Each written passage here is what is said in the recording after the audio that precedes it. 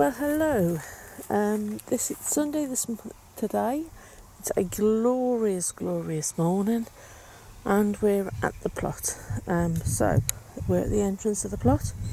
As you can see, our marigolds are doing very nicely, and our sweet peas are climbing up the cage.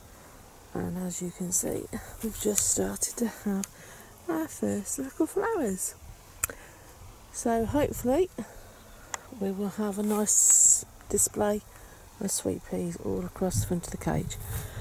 So just a little bit of an overview of the allotment. As you can see as it stands at the moment, it is looking rather lush.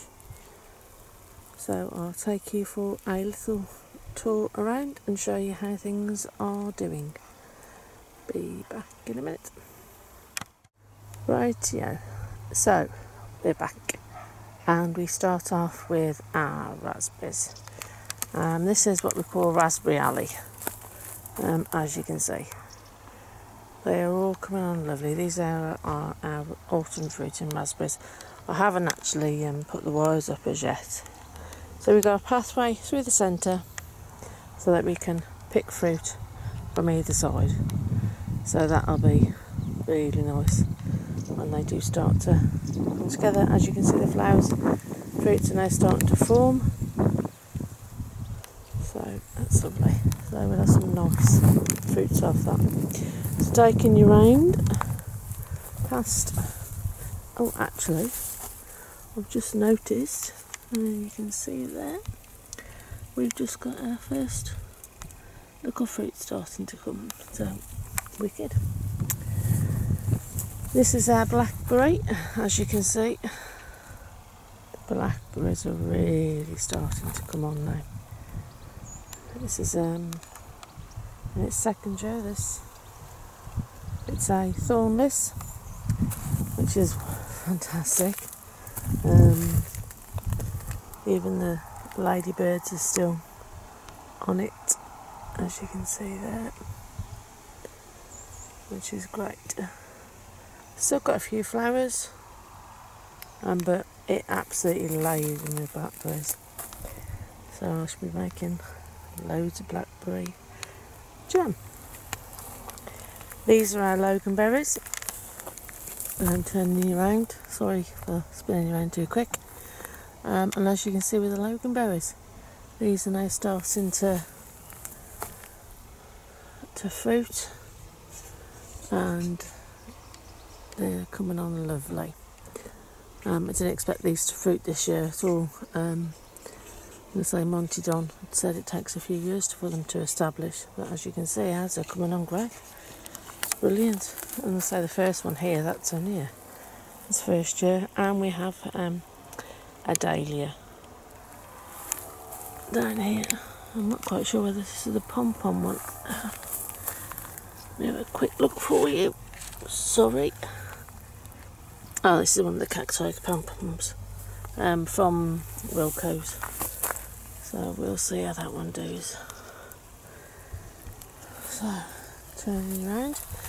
This is now the black currants, which I'm going to pick today.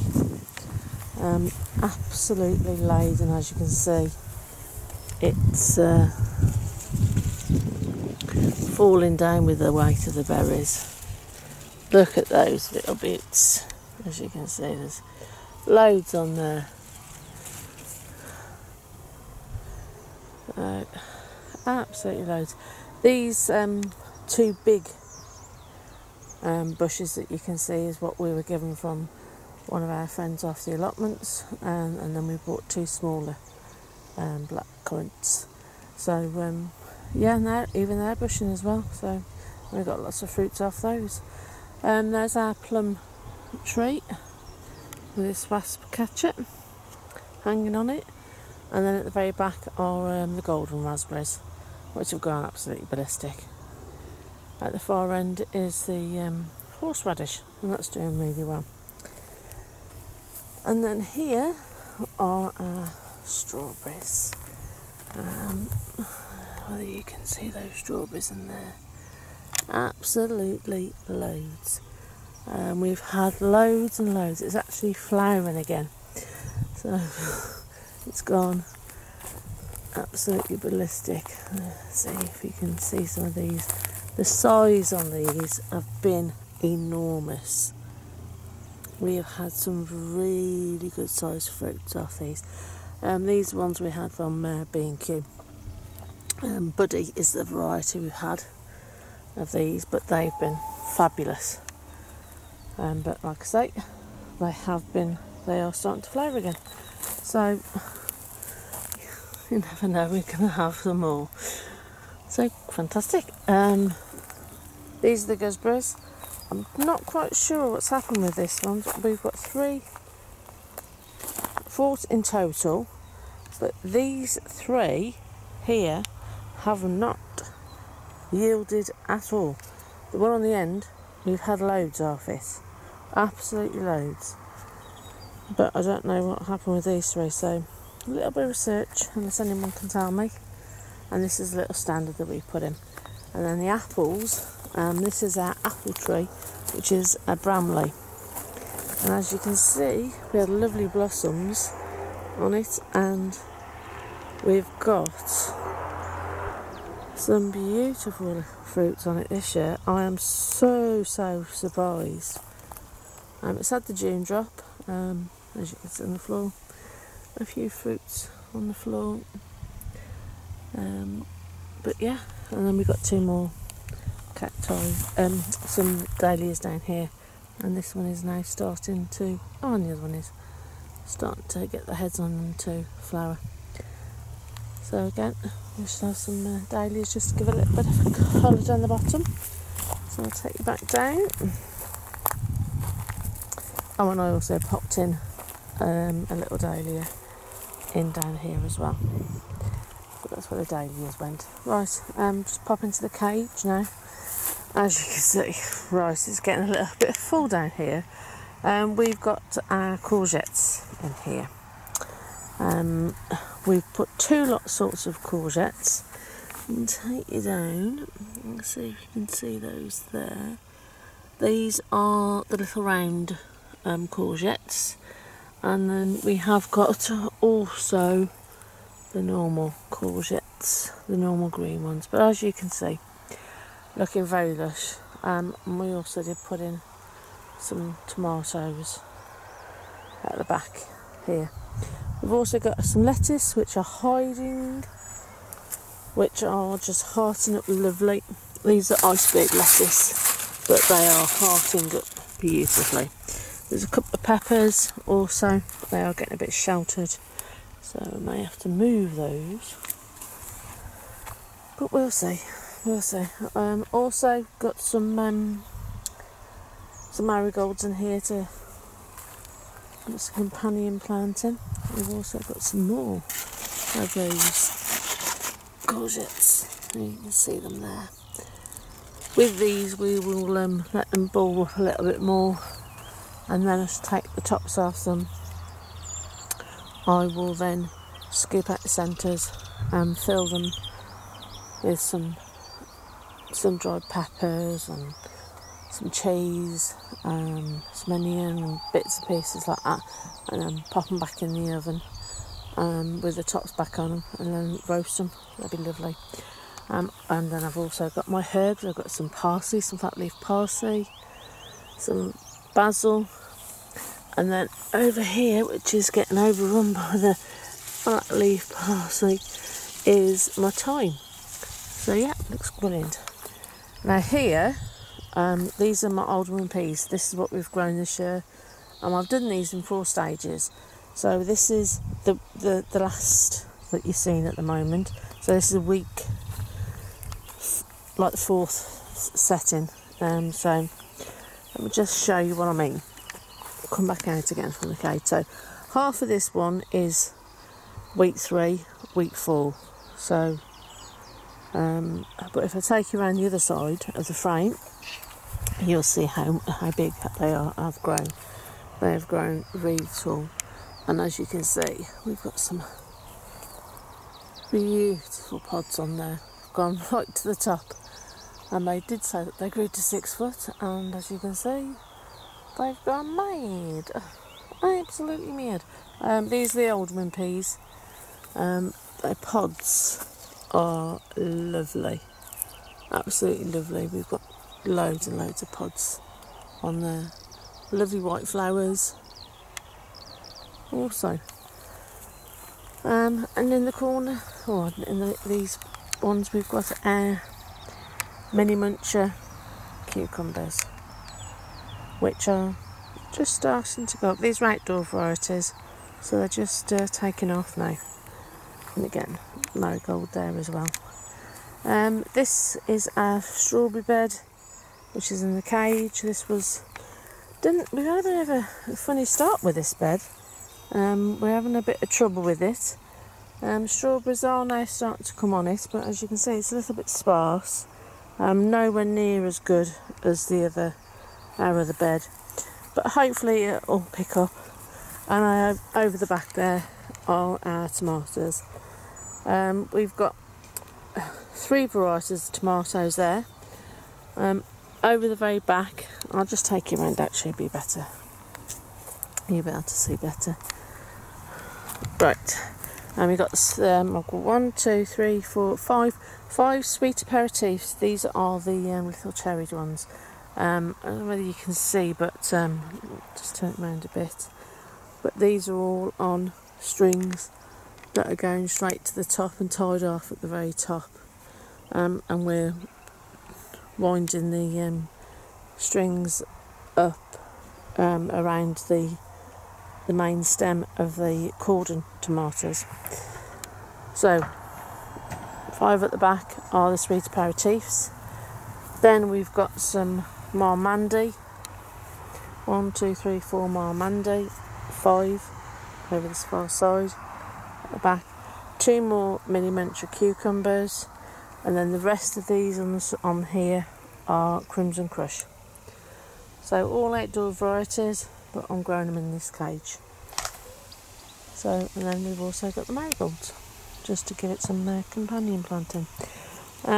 We've got the sweet aperitifs are all being grown, as you can see, in the halos. We're going to see what difference it makes. Halos where we water into the halos, and then we feed into the main pots. The same with these. With the tomatoes here, you can see there is a black pot there which we water into, which goes right down to the root, but then we do water onto the stem when we do the feeds. We've now got 2 trusses, as you can see, 2 trusses. We're in the nice of it. So we're now doing feeding twice a week. Same as this one, 2 trusses. We've actually got some tomatoes growing on this one. So, yeah, so we're watering twice a week. Feeding twice a week now, which is great. Yep, take you down to this one. See, these are the Crimson Crush. And we have got tomatoes on those, which is great. Over on the front, where the courgettes are, that's also got Crimson Crush. Okay, just spin you around a little bit. So this is our bed of rhubarb, which we've got 9 plants in, and that is, even though we've completely harvested and took loads and loads of rhubarb off it, it's all coming back again, which is lovely. Okay, so these are our main crop of onions, white onions. So we've got Styron, we've got Stuttgarter, we've got Fen Red, Fen Early, which are both heat treated, and then on the end we've got Rumba. So they're all doing really well, and they've got some good sized ones in here.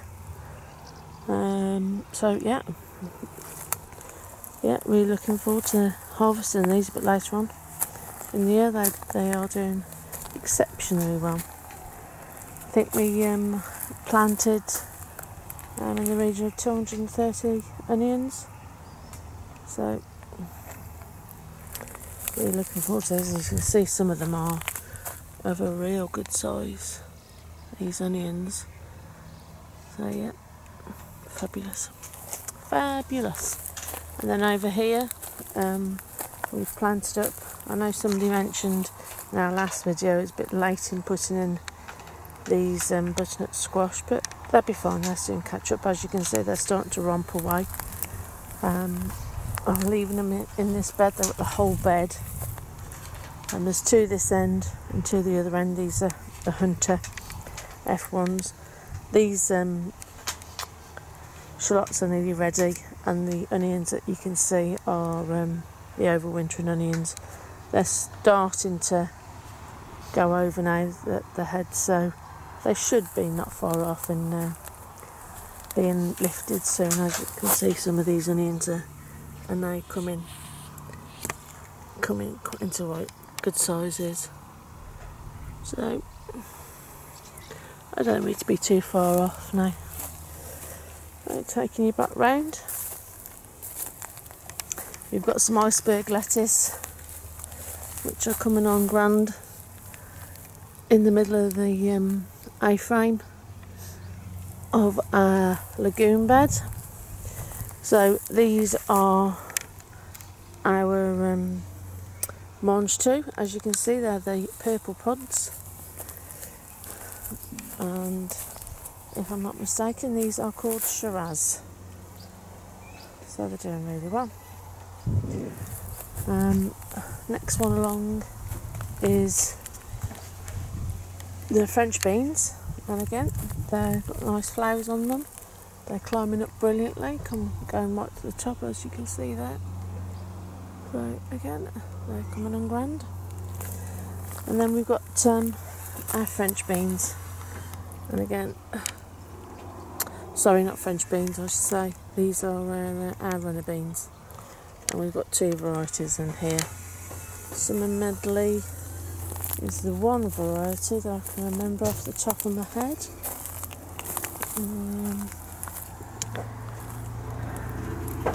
And I can't quite remember what the other one is, but yeah, they're doing really good. They're doing grand. They're going right to the top, as you can see. Brilliant.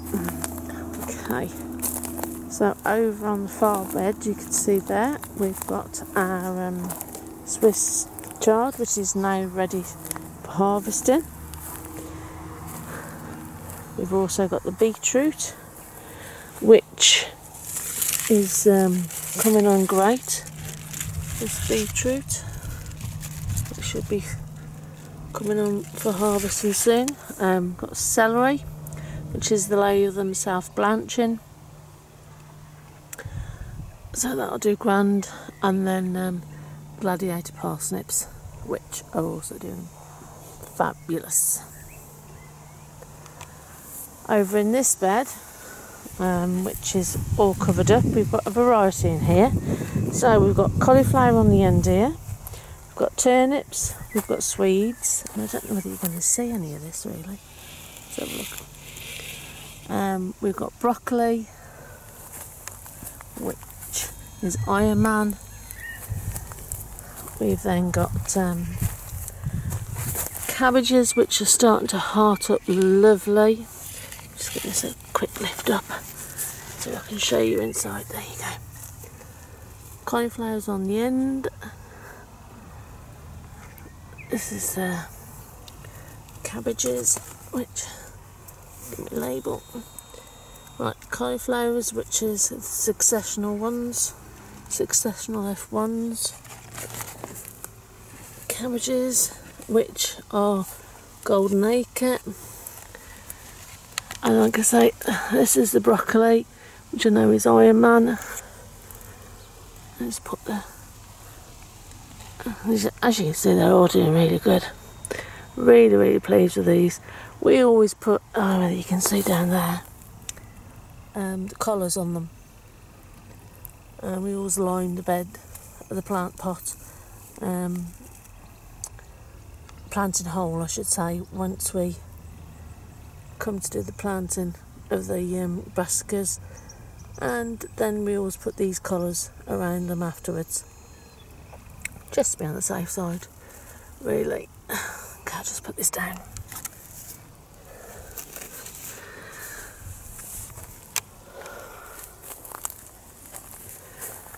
Okay, so over in this bed, which is covered, are the carrots. I'll take you right in so you can see those. And then I'll just show you over in this bed. These are our potatoes, these are our caras. As you can see there, they are doing fabulous. Flowers are on them now, and they're doing really well. They're coming on fantastically. So these were planted first, and over on this bed here, sorry for turning you around there, we've got our maris here, which are the purple flowers that you can see there. And again, they were earthed up 3 times, so they've got real good earthing up on these, as you can see. And then on the other row of potatoes we have our desiree, and again, as you can see, flowers are coming up lovely, nice rows. So over here in this bed, which was the one that was covered with the micro mesh, these are our carrots. As I don't know, you can see that we have taken some of these, and they are looking lovely. We've got some chilies, which, as you can see there's some little chilies starting to form on the plants now, which is great. These here are Chinese leaves, which some of them have had a little bit of a going over, so we've had to put some pellets down, but this little row here is doing fabulous. That's doing brilliantly. And then next to that we've got some little bit of spinach out,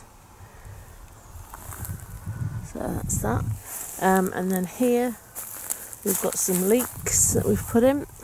Now, just check what these are. Yeah, these are the Sultan F ones, so these have gone in, and as you can see, looking fine and dandy. And then here we've got some peppers, and then interplanted with that we've got some pak choi.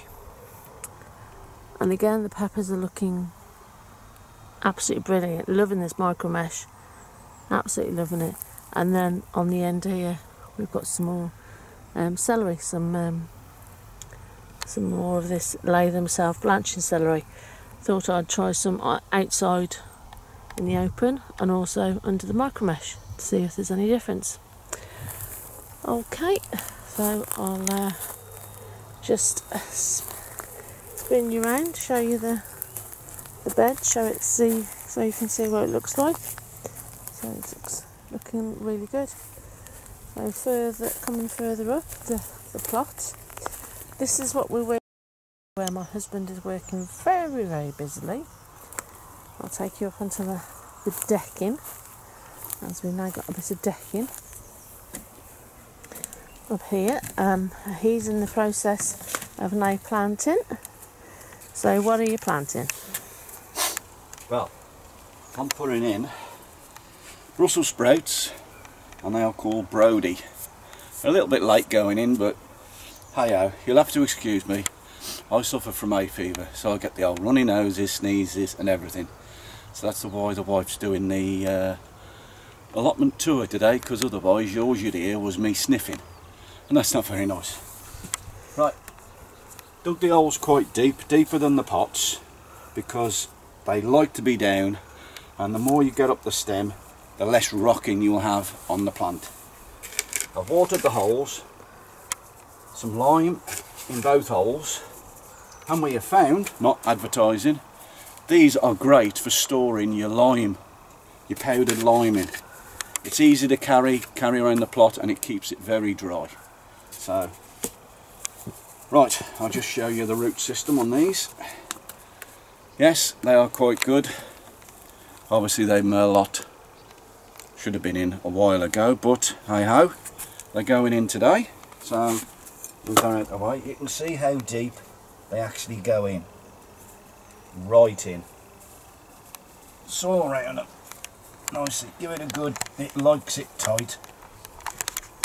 It does. So the tighter you can get it, the better. And then just to top it off, we always put a collar on it to stop. There's an insect that actually lays its eggs at the bottom of the plant, and once the eggs hatch, they will have your nice little plant for tea. So this will stop it.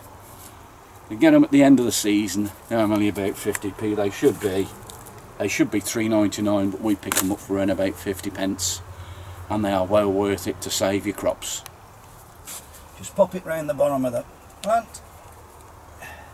Make sure all the leaves are out the way, nicely in, and that's it.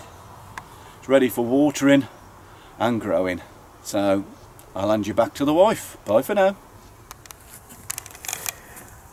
So that's it then. You've had a good overview of the plot as you can see it. We've not put up videos recently. We've had sadly a bereavement in the family, so we were a little bit behind. But we are starting to catch up a little bit now, so hopefully we'll be able to put some more videos up. So for now, I think that'll be it for us this week. We hope everybody's enjoying the gardening. Hope everyone's plants are coming on grand, and you're now starting to see the fruits of your labour. So for me, it's ta-ra. And for me, bye. Take care and happy gardening. Thank you for all your subscriptions. Thank you for liking, sharing, and your continued support. Bye for now.